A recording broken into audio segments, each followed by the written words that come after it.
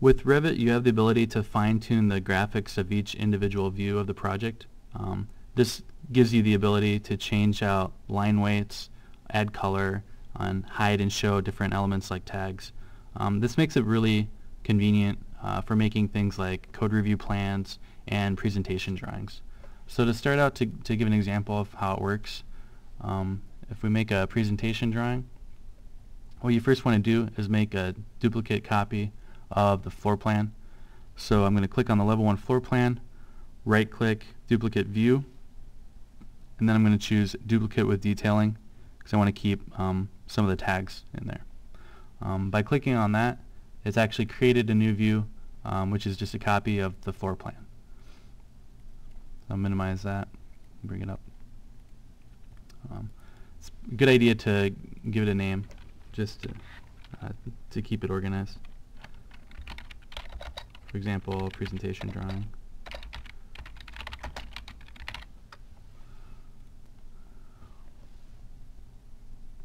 Once it's got a name, you can add a color scheme to it.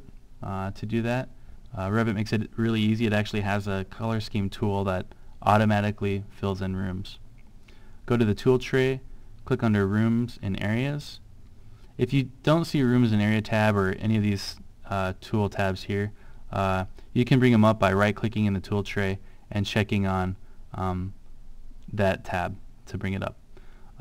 In the Room and Area tab, there is a color scheme tool. If I click on that and bring it in and click, and then I'll click again, it actually automatically assigns a color to each room and puts in a legend. I can drag the legend anywhere I need it. And if I start changing out the names of these rooms, it will automatically update the color and the legend.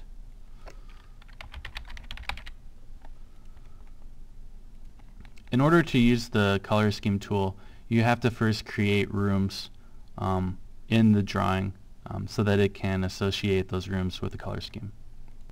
Now that I've got the color scheme set up, I can start removing the things I don't want to see. To do that, you go to the Visibility and Graphics tool. And to open that window up, go to View, and then down to Visibility and Graphics. This opens up a window with different categories that you can now start removing. In modeled categories, you can take out each individual element. If you tab over to the annotation categories, you can checkbox at the top and it removes them all. I can hit apply and it's removed them all. And I'll go back if I want to keep some of them. I can click at the top, scroll down while hitting shift, click on the bottom, and then I can check the box. Now that'll check all the boxes. I can come back in and bring back room tags and color fill legend. And click apply and OK. And finally, if I want to change the line weight or how these walls read, you also do that in Visibility and Graphics. I'm going to bring Visibility Graphics back up, this time with a shortcut. It's the letters VG. And this time in the Model Categories tab, I'm going to scroll down to Walls. If you come over the columns to its cut pattern, I'm going to click in the field, click to override, and I can choose a pattern.